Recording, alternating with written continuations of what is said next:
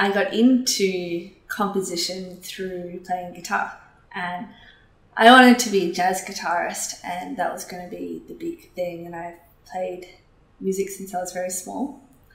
But as I picked up more instruments, I realized that I couldn't be as good at all of the instruments as I was at guitar, but I still wanted to be.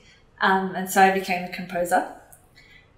And then as I was doing composition and working with other media, so film and theatre and dances, I realized that I couldn't be as good at all of those as composition. So I started to become more of an artistic director, and in that role I was able to be like a composer before all of these other disciplines as well, and think about how they all work together to make one large project.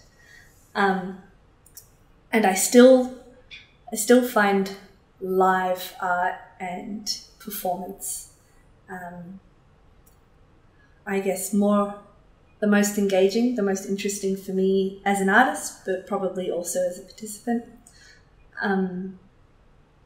But in an effort to scale down perhaps budget and teams, and to an extent time as well, video games is a pretty good sort of halfway point. It's like a smaller version of live art and all of the disciplines that I wanted to use at once. So someone came and did an elective at my uni, teaching music for video games, and it was a really, really uninspiring and bad subject, and it didn't work out, and I got quite low marks in it as well. But one thing they did say was join Facebook groups. I hadn't even thought about it at the time, but I did use Facebook a lot then. And so I joined a heap of local Facebook groups for local meetups, things like that. And there was a call out for students to come to this small short course over winter that would be about game design. And it was pay what you want, which is really important for me at the time because, one, I didn't know if I was invested in video games, and two, I didn't have any money to invest to complement any emotional investment. So that was really helpful that happened. The other sort of big entry point into that course was that I didn't have to be a programmer.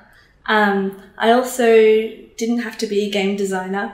And afterwards, or also when I got there, I realized that most of the people there were already designers and were already artists, and were actually studying games.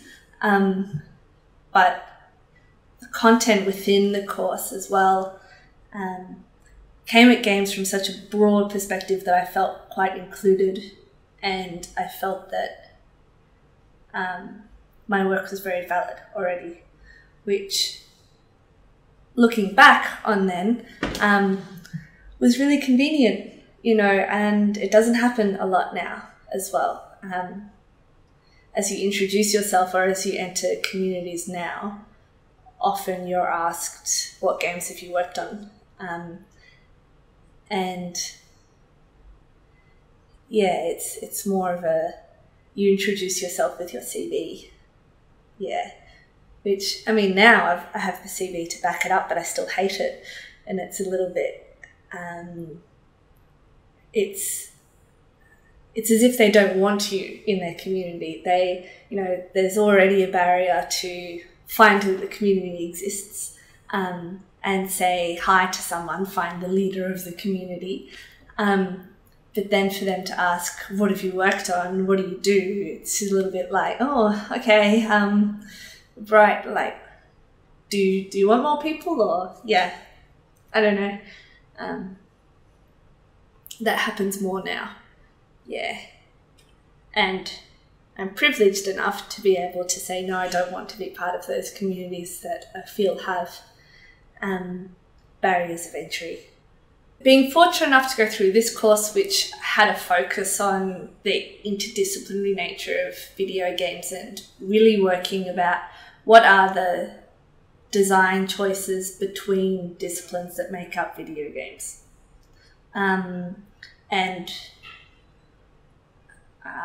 also just games in general, and not just video games, though the course was focused on screen-based games at the time. Or at least that was what was most impactful for me. So that course went on to become a bit of a collective. We all really got along, and as people left, others came to replace them as well.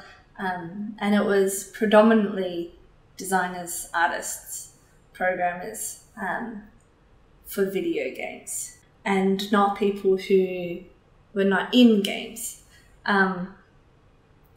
And even thinking about in games, the people who are in games are still predominantly video game people, whether it's in the wider industry or whether it's in any of the communities that are a part of it.